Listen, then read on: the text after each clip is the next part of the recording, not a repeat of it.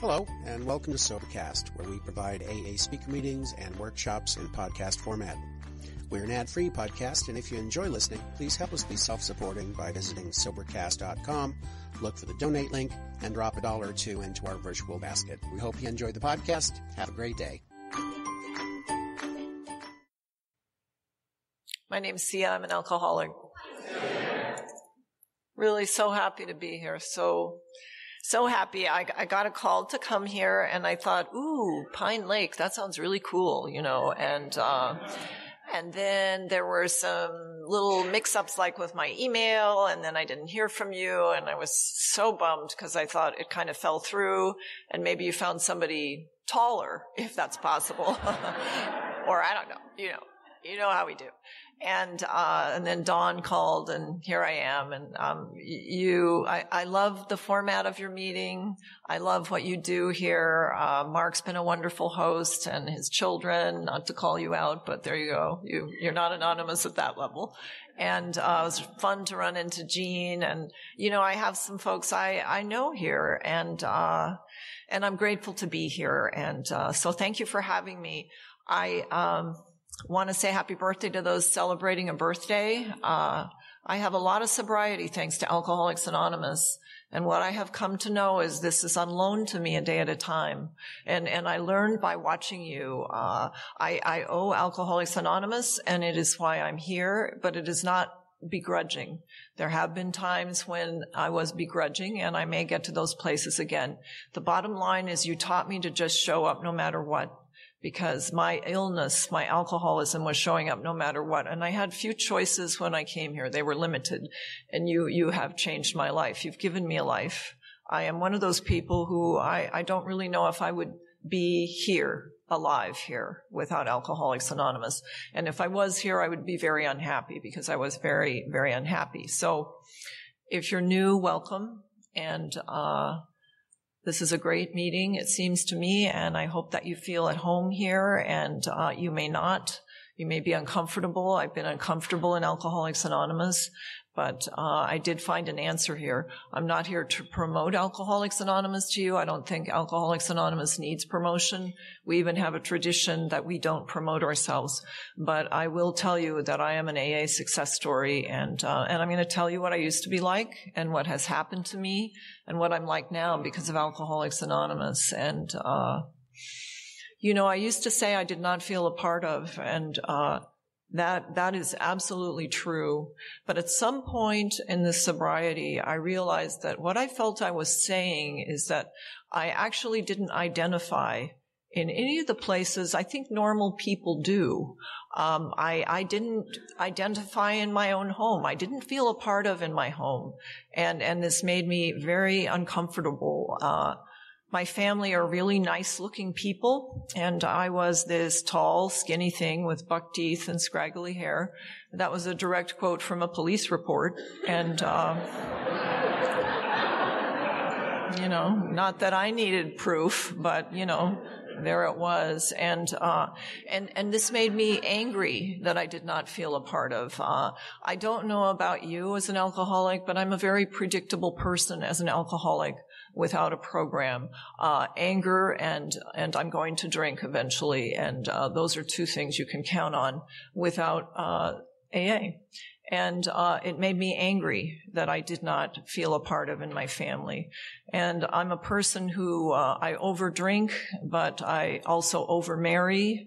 I overdo in a lot of areas. And one of the people I was overmarried to said to me one time, you know, I actually think you are the angriest person that I have ever met. To which I replied, that makes me angry. To prove my point, you know, I have very limited skills on my own. In fact, I have come to say that I think my compass points to hell without Alcoholics Anonymous. And there's just no way around that for me. I cannot survive myself, and I cannot help myself. And you have given me different tools, and you work those tools, you live those tools. And it has been that has helped me in Alcoholics Anonymous. If you're new here, you're not a charity case. And that was a wonderful thing for me to understand. It's an even playing field here. It's one alcoholic talking to another. I, for some reason, am a person who is not helpable by professionals. Perhaps now that I'm sober, I can be, but I am a deeply cynical person. This is my spiritual bankruptcy, and the book talks about that. And it kind of plays out like this, for example, where I don't care if you might have a badge and a gun. I don't care if you have that little collar around your neck. I don't care if you have this little piece of paper on the wall that tells me that you know a whole bunch, because you know what I do know about you. What I know about you underneath it all is you're just another lousy human being, just like me. You can't help somebody like that. You can't help me like that. And it's one alcoholic talking to another. I did not feel patronized, and I am not right about professional people, but I was not right about so many things. And I was saying to Mark when we were driving in that it has been a life-saving thing to find out that I am wrong. I appreciate being wrong, because if I'm right about life, I can't be here. I cannot survive life the way I understand it on my own. And Alcoholics Anonymous has changed my perception.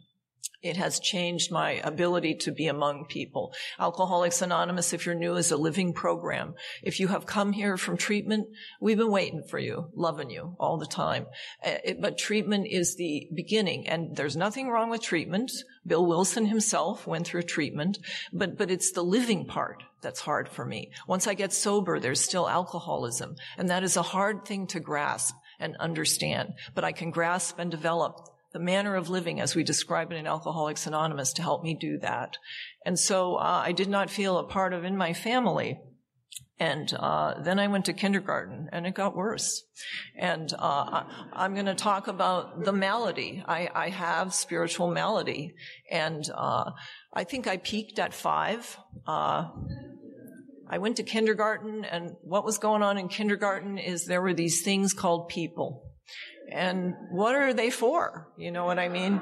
And they were looking at me like you're looking at me. And I became like a mind reader in kindergarten. I don't know if you did that. And I felt like what these people who were looking at me were thinking, whatever it wasn't good. But there were like too many of them to kill. You know what I mean? And I just felt stuck. I felt stuck. And this is what Alcoholics Anonymous calls the bondage of self.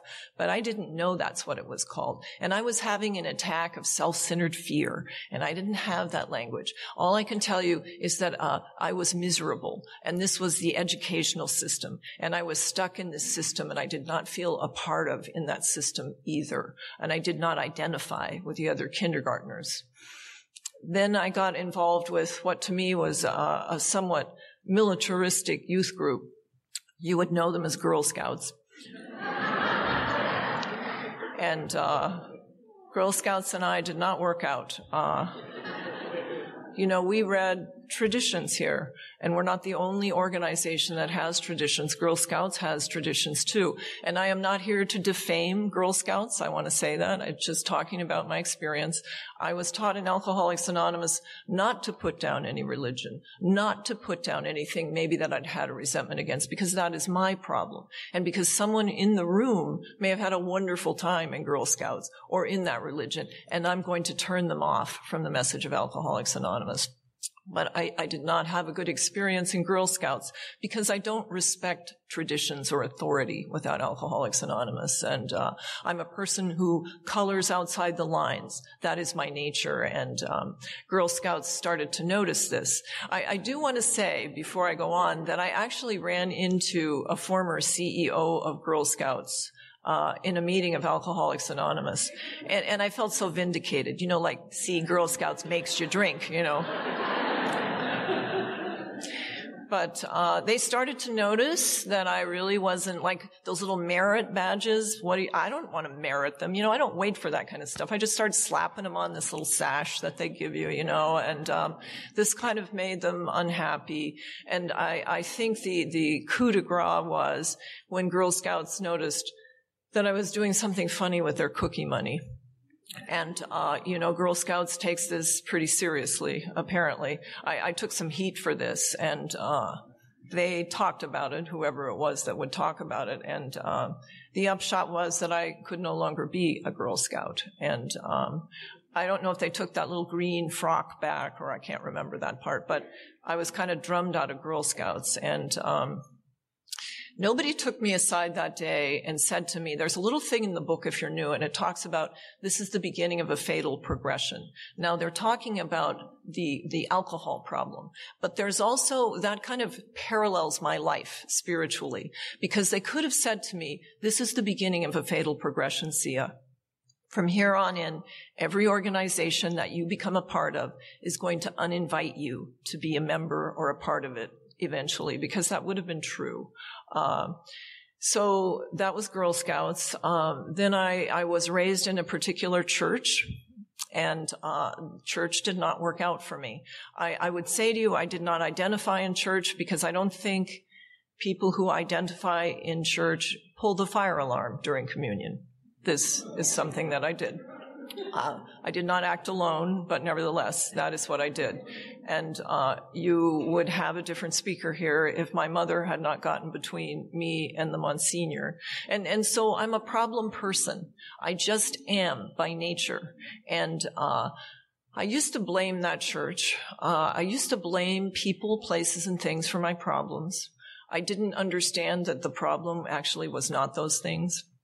I remember coming to Alcoholics Anonymous and feeling certain things had been different. I wouldn't be here with you. I remember sitting in a meeting where I go to meetings down there and thinking, if I had a cooler car, I wouldn't have to be in this lousy meeting of Alcoholics Anonymous. I'd feel better about myself. I had a car when I came into Alcoholics Anonymous this time that my mother had given me out of the kindness of her heart, but it wasn't up to my standards, you know what I mean? And I mention this because I looked around the room and got to know people in those meetings, and there are people in those meetings who are driving very cool cars. So it made me ask, what are they doing in Alcoholics Anonymous? And I remember thinking if I had been given enough love, I wouldn't have had to be in Alcoholics Anonymous. And then I saw people in the meetings where I was going who were married or who were in relationships. And I wondered, what are those people doing in Alcoholics Anonymous? I remember thinking when I came into Alcoholics Anonymous, I had been a model before I came into Alcoholics Anonymous this time. That's what I called it. I don't know what you'd have called it if you'd seen me in action, but that was my story. But I remember thinking, if I got a Vogue cover, I wouldn't have to be in this lousy outfit with these losers. I would have amounted to something, and it wouldn't have come to this. And where I go to meetings, I looked around the rooms and I saw girls who had been on Vogue. And so what were they doing there? And these things made me question. If I'd had enough money, I wouldn't have to be here. And I looked around the rooms and there were people who made a lot of money in those meetings. So what is wrong with me? What is wrong with me? Alcoholics Anonymous challenged many old ideas of mine. And I came to find out that all my life, I'd been working on the wrong problem. You were the problem, and I was wrong about that. And I am the problem. I have accepted the proposition of Alcoholics Anonymous because there's hope in that proposition if you're new. There's hope in the proposition that if I change, my life can change. Whereas if you have to change, I have to wait for you. I have to wait for you to do that, and that makes me a victim. I used to have an alcoholic car. I don't know if you had an alcoholic car. And it had a busted windshield. And I used to drive down the street, and everything I looked at through that windshield looked busted. The trees were busted, the people were busted, the sky was busted, everything was busted. But the only thing really that was busted was the windshield. And I have come to find in Alcoholics Anonymous that I have a busted windshield spiritually, and you're the people that help me see life as it really is. that it is livable, that it is doable. And I need to come back here and renew that. But I didn't have that information in kindergarten, and I didn't have that information in church. And so I did not feel comfortable in church for reasons I never understood. I always felt like dirt about myself, and my defiance comes into play here because I began to take actions to confirm it. And I felt like I left the idea of God behind. Bill Wilson says something like that in the book.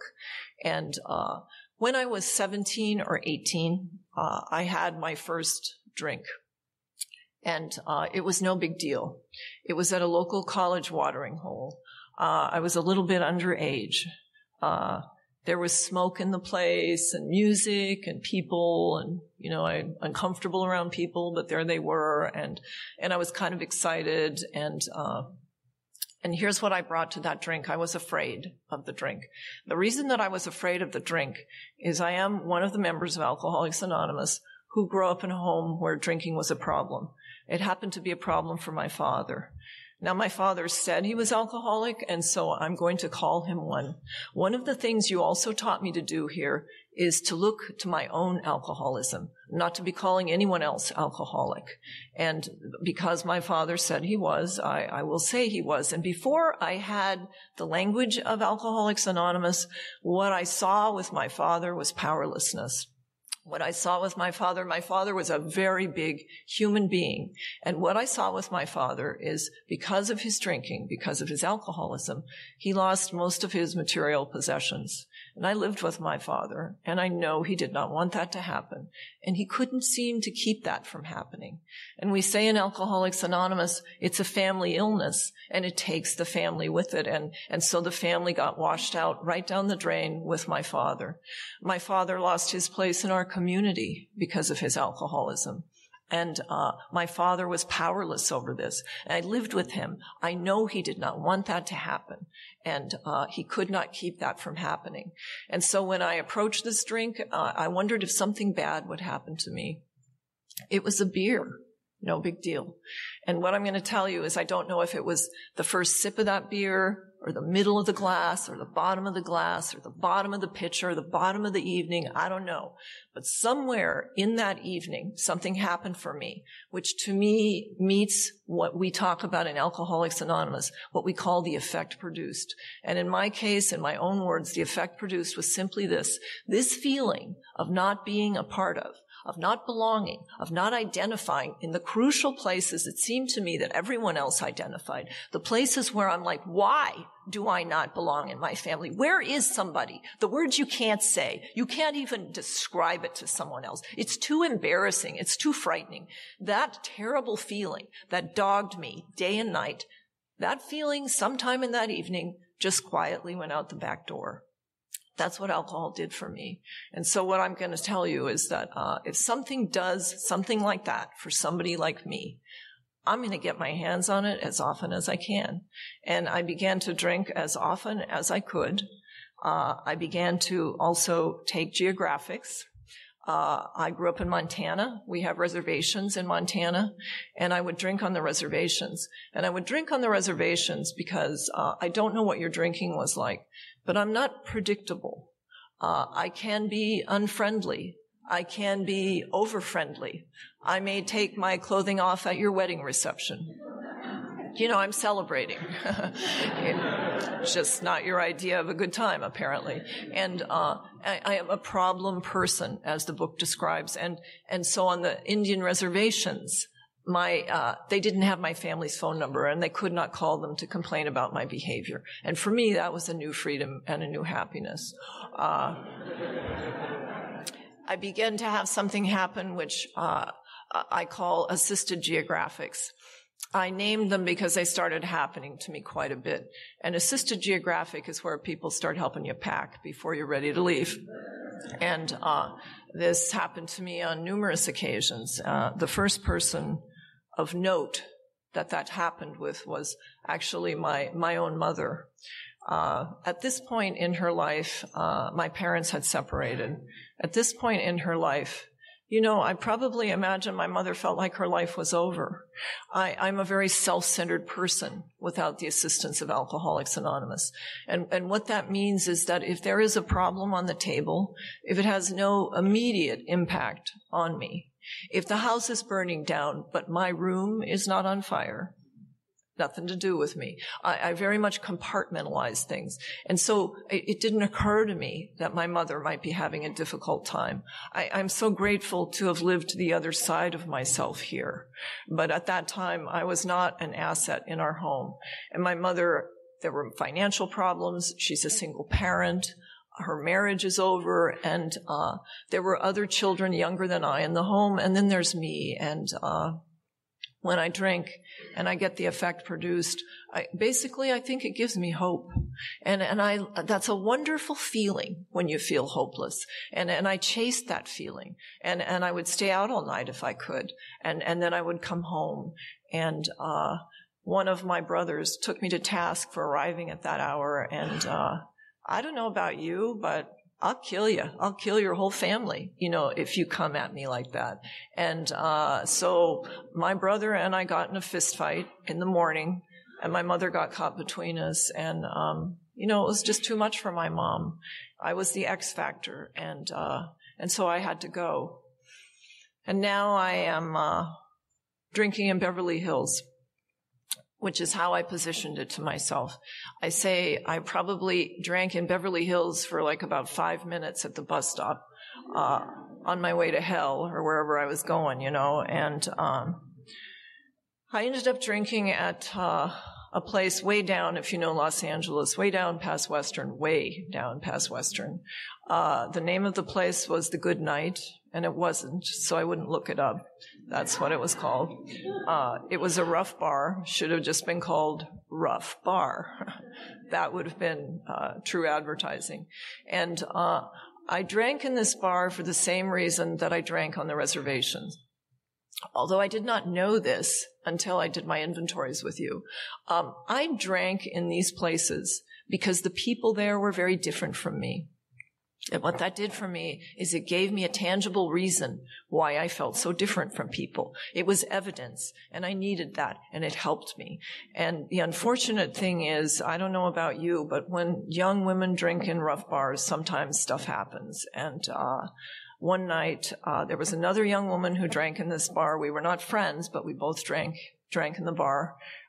One night, one of the two of us ended up with her head blown off in the vacant lot behind the building this bar was located in.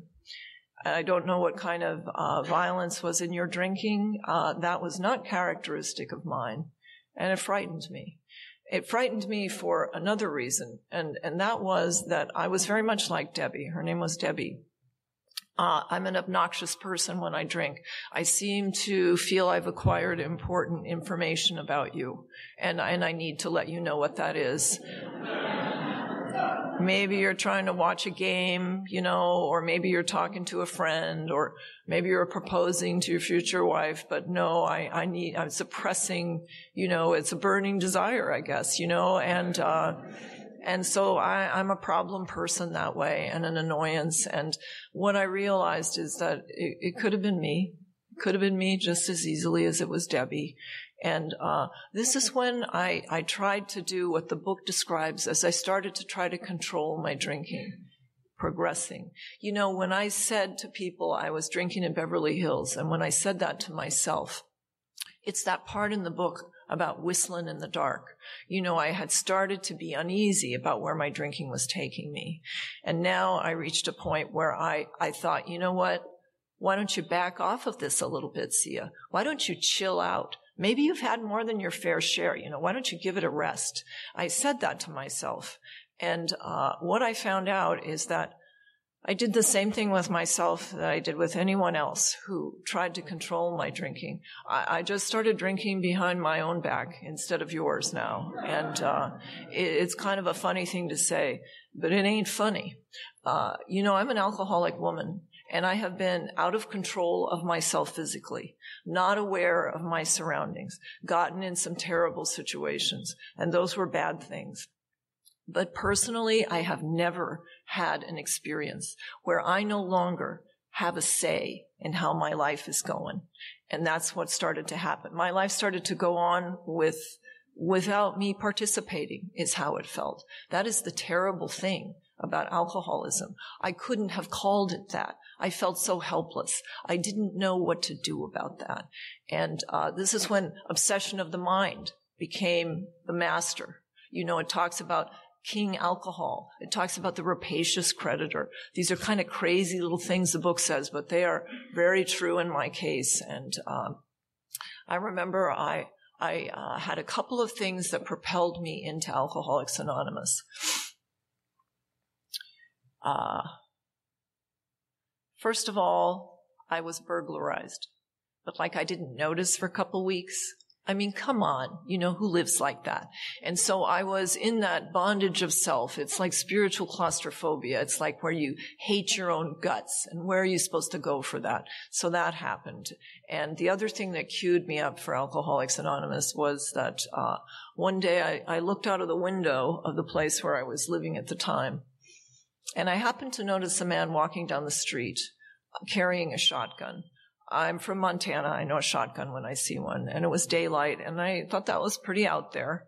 And I'm lucky I noticed this person, and I have, again, lived to the other side of myself. You have given me the privilege of doing that. And I look back, and although I had not had an experience with God, whatever that is to any of us, these things that I look back on, like that day, that coincidence of noticing this person, are things that are the reason that I am standing here tonight.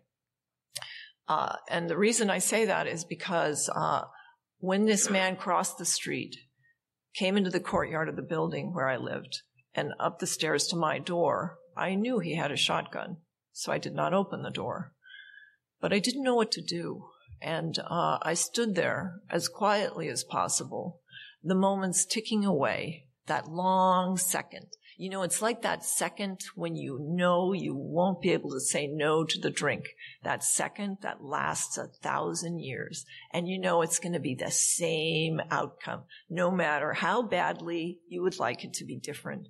And I stood there in that moment behind the door, not knowing what to do.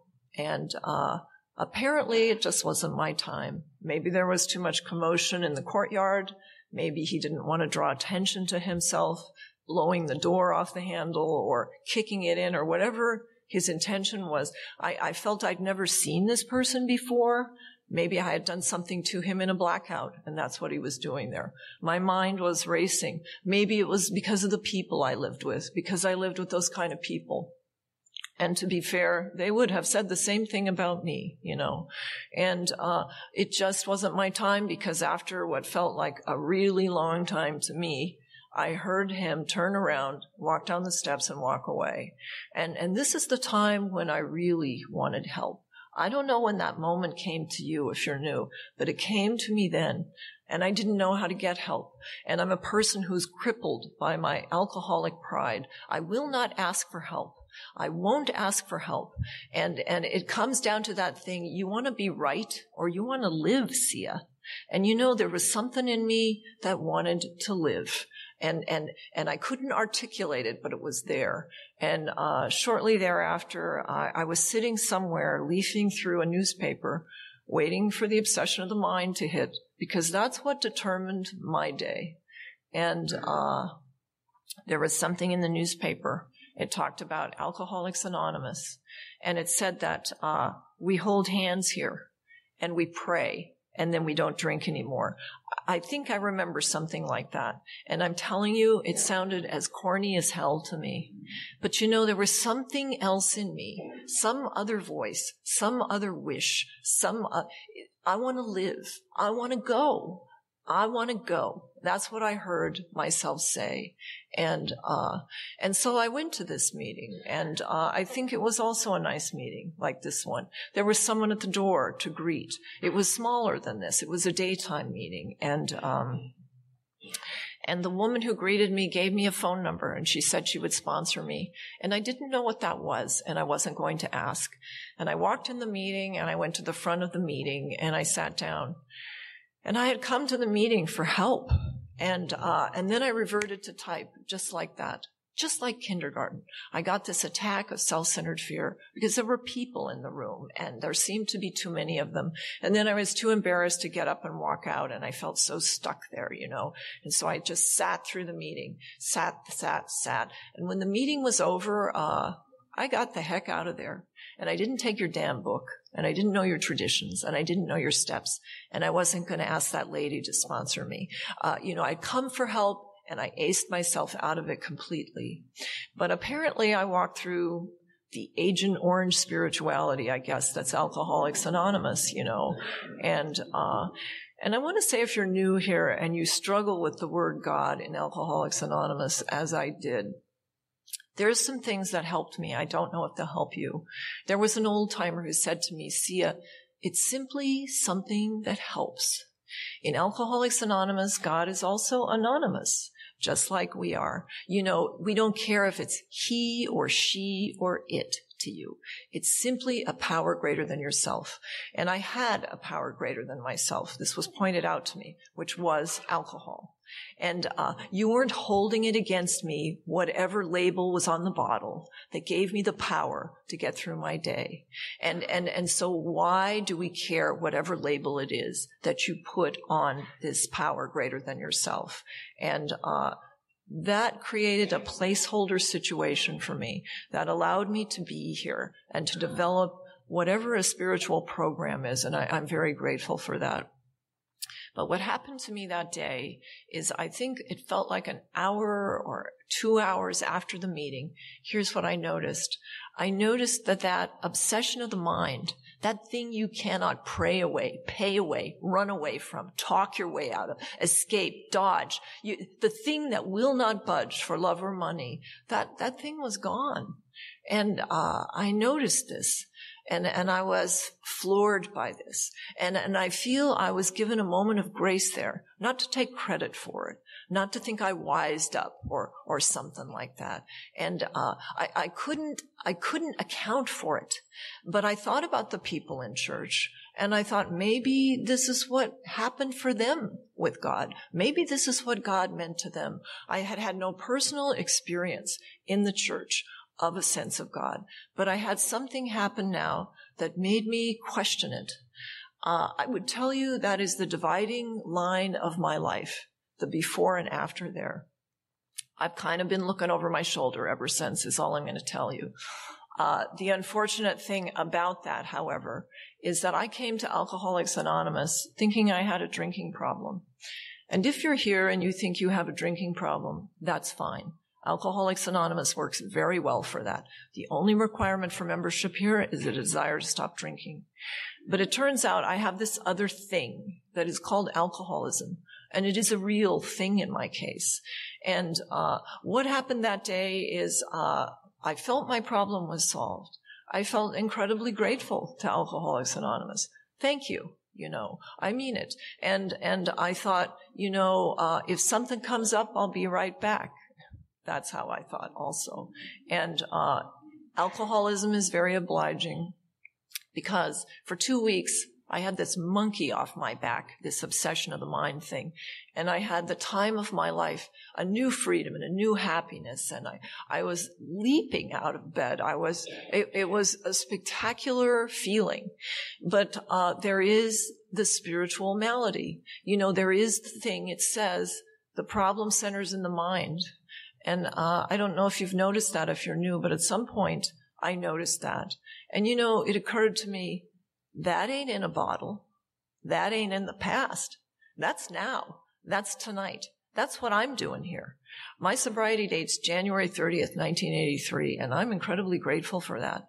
But I come to Alcoholics Anonymous because I need Alcoholics Anonymous. I'm here to tell you what you did for me, but I still need you. And I did not know that I needed you. And what I did is I went to what we call a slippery place, a place where I had not had a good experience previously. And I met with somebody who I had an unfortunate past with. And that combination proved to be a problem that day because I got angry at them. And I don't know about you, but I'm a resentment machine without this program. I'm a real problem factory. And I got so angry at this person that I drank again. And this is where the book talks about the spiritual malady. If the book is wrong, it should come out, because what I'm referring to here is something called resentment. And the book says a really hyperbolic thing to me about it. It says something like resentment is the number one offender, which is a pretty high number. And it says that it destroys more alcoholics than anything else. That's an incredible statement and should be edited out if it isn't true. And in my case, it's absolutely true, because I blew my sobriety over that. They were probably fine. And then I tried to come back to Alcoholics Anonymous. I tried to get that thing to happen that had happened in the first meeting, that surcease of the obsession. And it didn't happen. And I didn't know what to do. And I didn't have your book. And it didn't come to me, the information that some of us have a spiritual experience of the educational variety, which is the kind where you do put the chairs away, where you do shake the other newcomers' hands. You don't have to care if they live or die. That's what you told me. Your motive doesn't matter, Sia. It's an action program. The program will overwhelm your alcoholism, but you need to be here for that to happen. I didn't know that. And for some reason, I couldn't stay in the rooms, probably because I didn't talk to you. Again, my alcoholic pride, and I didn't have that information, and I drifted out the door. And I was gone for a long time. Felt like a real long time to me. It was 7 years. And my alcoholism progressed. Alcoholism does progress. Alcoholism is not a drinking problem. Drinking too much and getting drunk is not what alcoholism is. Anybody who drinks too much gets drunk. Alcoholism is something else. And I had plenty of time to find that out in that 7 years. I ended up in London. And this is where I was a model, as I mentioned to you, and I showed up for a job, and I don't know if you're a functioning alcoholic when you're drinking. I am not. I'm a member of the I Can't Club. I can't. And that is step 1 in AA. It doesn't work very well out there. Out there, if you say I can't show up too many times for the job, I don't know about you, but I lose my job. Out there, if I say I can't show up too many times for the relationship, I don't know about you, but they file on me, Out there, if you don't make the car payment, you don't pay the rent. I don't know about you, but I get the car repossessed, and I get thrown out of the place where I'm living. And so I showed up for this job, and I had stayed out all night, as I like to do when I'm drinking if I can, and I looked terrible. I have no idea why they went ahead with this job, but they did. And we got the pictures back, and I saw these pictures, and you know something? I looked like an alcoholic is what I looked like. My face was bloated. My eyes were bloodshot. Not a vision for you, and it's not the first time I had a bad day in that job. I had walked down runways with dresses on backwards. I walked out of my shoes, and my agency had just had it with me, and they were like, get out, just get out of here. And almost simultaneous to that termination notice, the Bank of England called, and I was overdrawn at the bank. And, I thought I had a lot of money. I don't know if this is how it went for you. Just things were going on in my life that I didn't even know were going on in my life. And I lived here. And so I'm out of a job, and I didn't know what to do. And, there's a thing in the book. It says, God is everything or God is nothing.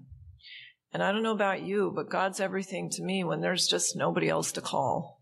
And there was a woman in that business who had broken her anonymity to me, and so I gave her a call that day, and she took me back to Alcoholics Anonymous in London. And this is my second time in Alcoholics Anonymous now. I've been to Alcoholics Anonymous 3 times. This is my 3rd time. I don't know if there's somebody else in the room who's done that, but you know what? It stopped being funny after a while. It just wasn't a casual thing that was happening. And this was my 2nd time in Alcoholics Anonymous, and I did a little bit more than I had the first time. Unfortunately, there's a thing in the book about a request rather than a demand, and I was in the demand type of sobriety. And what I mean by that is I had some things I expected Alcoholics Anonymous to deliver. I'm not going to drink and you're going to do this. It wasn't like I showed you my list or disclosed this to you, but it was things like I want this job, or I want this back, or I want that to happen. And the day came and you had not delivered. And I got a resentment, like I will do, and I quit Alcoholics Anonymous. And there's another thing the book says: there's one who has all power. May you find him now. And that day his name was Gerald. And me and old Gerald went to Gatwick Airport, and he was buying tickets for us to take a geographic and get out of the country. And I was waiting in line for him, kind of standing back. And I think of this because I don't know what you did to try to stop drinking, but I thought I'm going to do something wrong and I'm going to go to jail, because they make you stop drinking in jail, but I thought about it a little more, and I realized if you can't stop drinking, and nobody can make you stop drinking. So basically what's happening in jail, I guess, is that they're interrupting you, which is just rude. And I ain't doing it, so that was out. And but as I stood in line here waiting for Gerald, I got interrupted. And I feel my higher power interrupted. And I don't care if you believe that or not, but I think that is the case, because out of nowhere, these federales came swooping down and they arrested Gerald. And they arrested the tickets too. And that was more upsetting to me. It's that thing in the book: take a trip, not take a trip. And I didn't have enough program for not take a trip. And so I reverted to type. I'm very predictable. I have very few tools. I went home and I blew my sobriety. And of course I would do that. But then I did something that I did not understand. I went back to Alcoholics Anonymous, and I wondered why I did that. I did not understand myself why I did that. I understand it now, but I didn't want you to tell me. I wanted to figure it out. And then the day came and I understood what happened to me. It is the most fundamental thing, the thing that I never had in my life, the thing that AA is predicated on: one alcoholic talking to another, identification. And at some meeting, and I don't know what meeting it was, or some place, some discussion meeting, somebody was talking about their feelings and their drinking, like I'm trying to do here tonight. And in one of those places, I crossed that other invisible line for me. There's the one between alcoholic and non-alcoholic. And then there's one for me where I'm here. I'm here. I mean, I can physically be in a room like this, but I'm not here. And something happened, and I identified. And what happened is Alcoholics Anonymous became my home. I got a feeling I had never had in my life of belonging, of that you understood and that I belonged here. You gave me a place here. And I was in trouble that day, and I came home. I mentioned to you that I'm in the I Can't Club. I'm no different coming into Alcoholics Anonymous. I still can't. I came in here, I can't stop drinking. I said I can't stop drinking. And somebody turned to me and said they can't stop drinking either. And here's the difference if you're new. The life or death difference. There are many in Alcoholics Anonymous. It's where I said it. I said it here. This is the place for somebody like me. That's the difference. And so I came to the meeting, and there was a stranger there, and I have a hard time telling the truth. Alcoholics Anonymous has helped me. A woman summed it up very nicely for me in my second sobriety, actually. I came in and started talking about myself, which I love to do if I don't have any program going for me. And sometimes even when I have a little program going for me. And she said, shut up. She said, if you're an alcoholic, I already know about you anyway. You are a liar, a cheat, a thief, and a whore, okay? She said, but go in the meeting, because you'll be sitting between a liar and a cheat, behind a thief, and in front of another whore, and you never have to be alone again. Thanks, lady, right? Welcome to Alcoholics Anonymous. And that made an impression on me. And And so I came to this meeting, and there was a stranger, and my point is that I actually told this stranger a little bit more of the truth than I normally would because I was in trouble. Enough so that they said to me, you know, Sia, if you have 6 months of your life to give, why don't you work the program as Bill sees it and not as Sia sees it? And they weren't being a wise guy. They said it very quietly. And then they wrote a phone number down for me, and they said, maybe this person can help you. And then they walked away.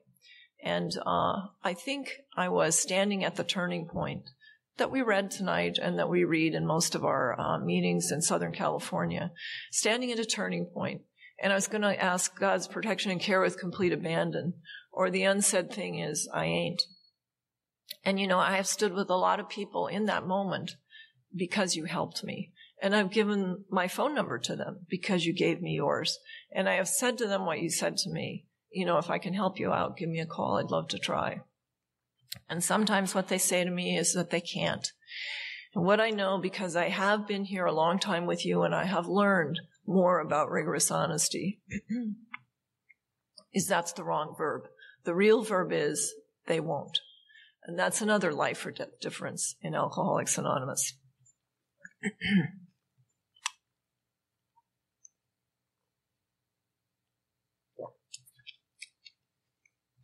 I found there's a division of labor in Alcoholics Anonymous. I don't know if you have. And what it is this. I can dial a phone. You know what I mean? I can dial a phone. I can go to the airport, get on a plane, and come here because you invited me here. I can do those things. But what I cannot do is keep myself sober. I cannot do that. And it is such a gift to know that. I know that because you talked about your alcoholism. I know that because I identified. I know that to the innermost self that I am aware of today. I know that. And that is what I'm doing here tonight. I am here to stay sober myself, you know, and that day felt like a really bad day. There was no other offer on the table but this phone number. There was no job. There was, I'd lost my family because of my drinking. Don't you love that expression? I lost my family. What corner did you lose them on, Sia? I lost my family because of my drinking. I got my family back because of Alcoholics Anonymous. I didn't even want my family back. You know what I mean? It's like Alcoholics Anonymous is a scary place in that way. But, so there was no other offer on the table, and if you're new here and you feel desperate, it's a terrible feeling. But you know what? It's a building block for somebody like me. As I said, this is my third time in AA, and I started to pay attention because I felt desperate, because somehow something was gaining on me, and it was in the book, and I heard you had talked about it, and it had been something you had gotten out of, and those yets were not yets. They were happening. They were happening to me. This was gaining momentum on me. And so I dialed the phone, and this was a hell of a 12-step call. This was a stranger, and I don't like people, as I told you, without a program, and I am not calling a stranger, but things just aligned that day, and I did call this stranger, and it reminds me of the thing in the book with Dr. Silkworth, in the doctor's opinion. You know, Dr. Silkworth, if you're new, was this physician who treated us in the old days when we were dying like flies and losing our mind, wet brains and all of that. And as far as I know, he never said to one person, it's too late for you. You know, step aside. Let me try to help somebody who's going to make it. He never said that. And this one guy who shouldn't have made it. And he comes back to thank Silkworth. And Silkworth says something in the doctor's opinion, like he didn't even recognize this guy. He felt like he never met this person. Now, I mean, I thought about this, and here's what I came to. This is a doctor. You know, this is quite an intimate transaction, is it not? Where you take somebody's pulse, you listen to their heart. You're right there. And then he felt like he'd never even seen this guy before. But he says something like, the guy's voice was brimming over with self-confidence. The guy's voice was vaguely familiar, but now that's what was happening. It was brimming over with self-confidence. And this is exactly what I heard over the phone with someone I had never seen before. And they described to me something they found in Alcoholics Anonymous that I had not found.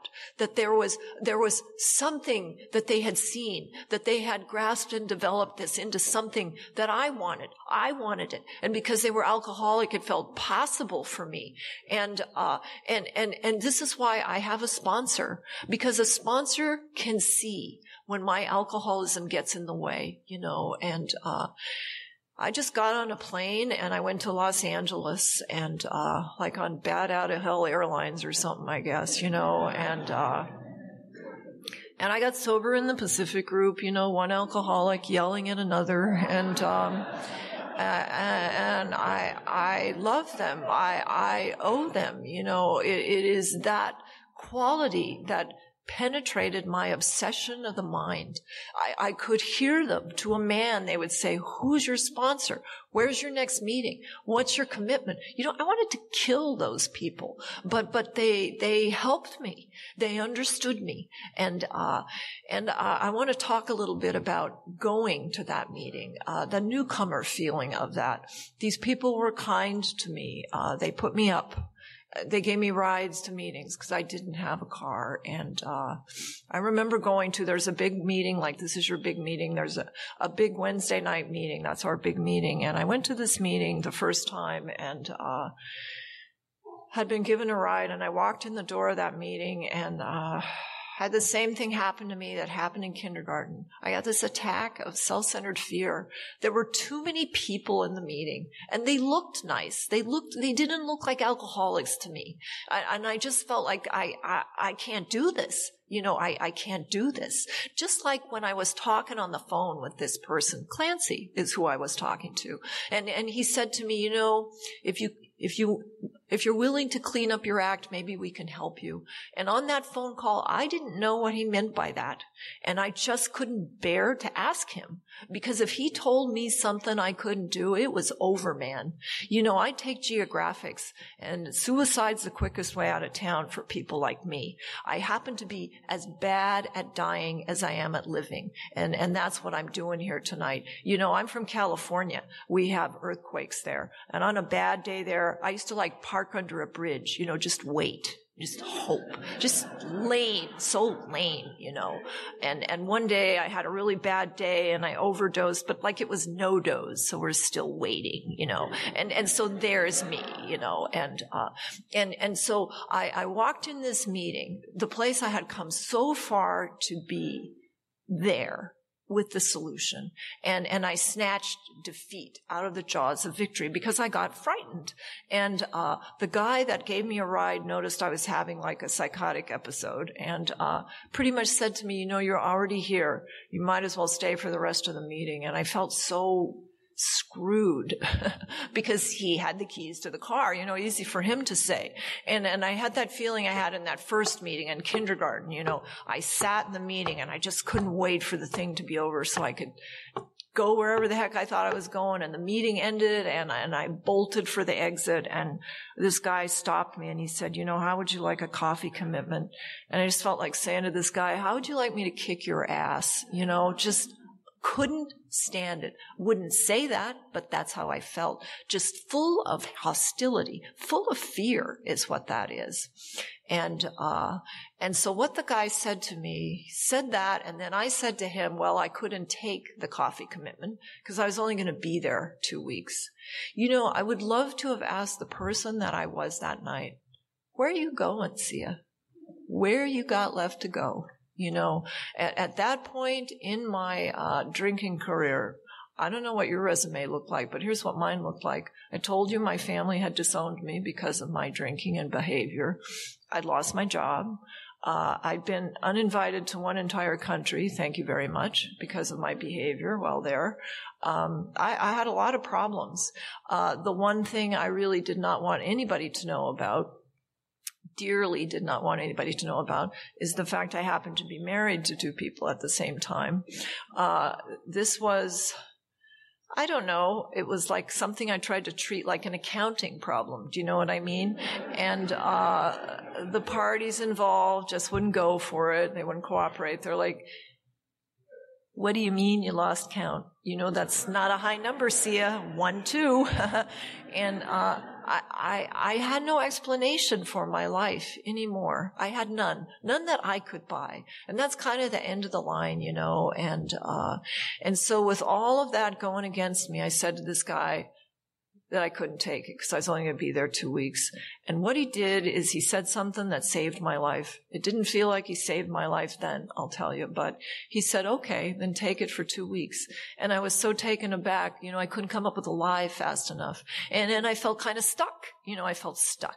I felt screwed, pardon my language. And here's what that guy did for me. This was a spiritual transaction, if you're new. I have had trouble acquiring the spirituality of AA because I can't see it.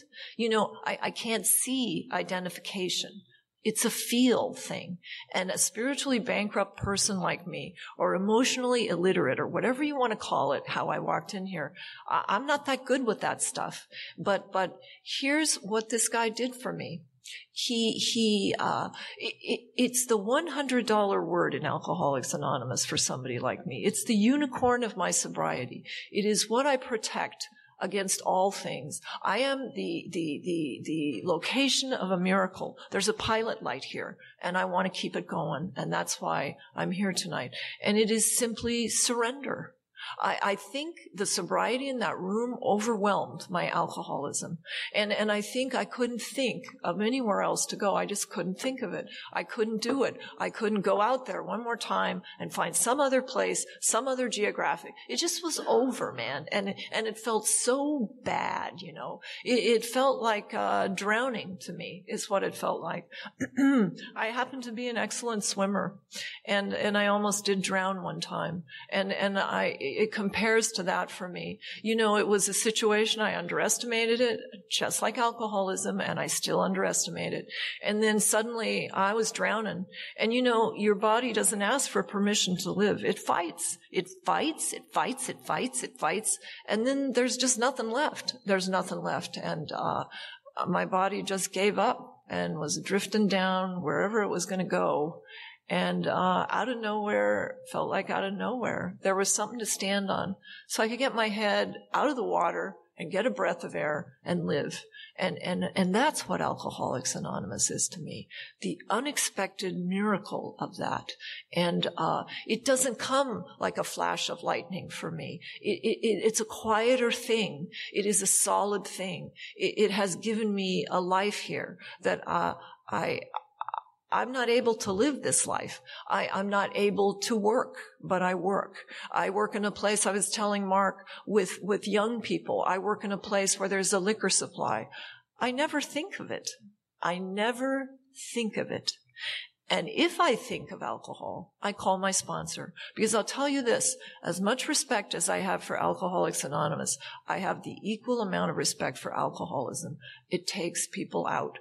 People with time, new people, it takes us out. And alcoholism, we talk about the anonymity of the program. I find Alcoholism Anonymous too, because it does it in these ways that don't look like alcoholism. Because I'm not drinking today, but the problem does still center in my mind. And this is why I work this program. I have about 3 minutes left by my estimation. I want to talk about maybe one other thing.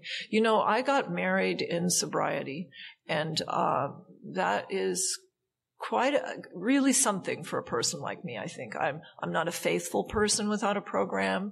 I am a person who, as an alcoholic woman, I used abortion for birth control. I'm not saying that as a political statement. I'm saying that to you because it was something I absolutely did not believe in doing, and I did it again and again and again, and I could not be a real partner with another human being, as the 12th step says. That's quite an indictment. You know, there are many things the book describes that are hopeless things, except for Alcoholics Anonymous. And I got married in Alcoholics Anonymous, and you taught me it's like a closed meeting. You know, you go home, stuff like that. And And both of us had been secretaries of the same meeting. And one day he came to me and he said he did not want to be married anymore. And this is where life will happen. Life happens. And I didn't want to tell you. And what you have taught me is that's the time to tell people. Tell people if you think about a drink. Tell people something if you don't want to tell them. That's why I have a sponsor. I can tell my sponsor anything. And so I went to a meeting immediately, and I told the meeting that my husband wanted to leave. It was pride. It was like that made me something to have this marriage. And a woman came up to me after the meeting, and she said when her husband left, she drank. I thought, thanks, lady. But here's what she did for me. Here's what she did for me. Here's what you do for me. When stuff is going on, do AA anyway. And what that woman helped me realize is this is my primary purpose. I didn't come to Alcoholics Anonymous to get married. I didn't come to Alcoholics Anonymous to make friends. I didn't come to Alcoholics Anonymous to get a job. I didn't come to Alcoholics Anonymous to get my family back. I came here because I was unable to stop drinking. I am unable to do that on my own.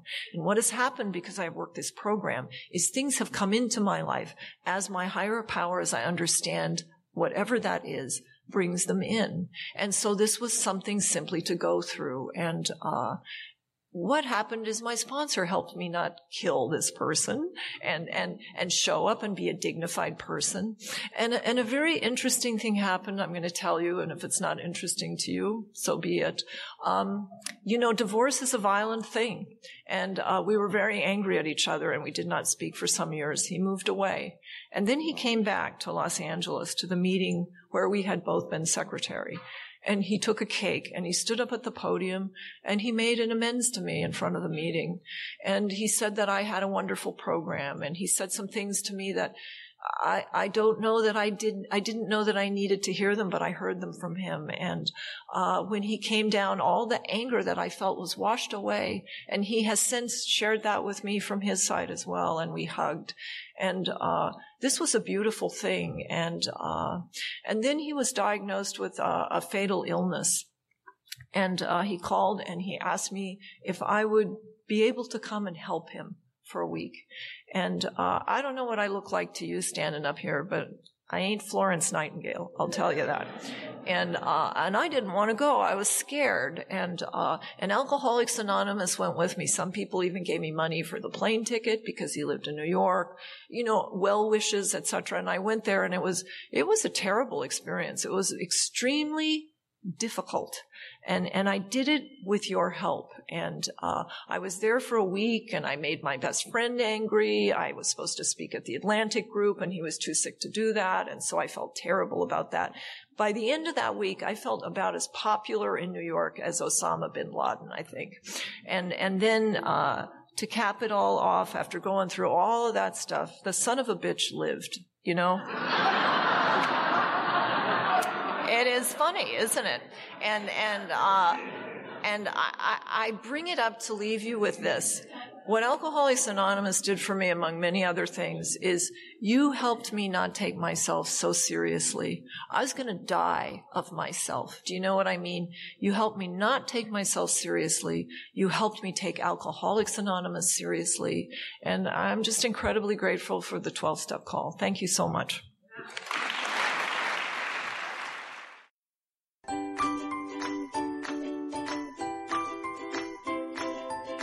Thanks for listening. I hope you enjoyed the podcast. Sobercast is ad-free, and we'd like your help in order to keep it that way. So if you'd like to help us be self-supporting by pledging $1 or $2 a month, visit Sobercast.com and look for the donate links. Thank you very much.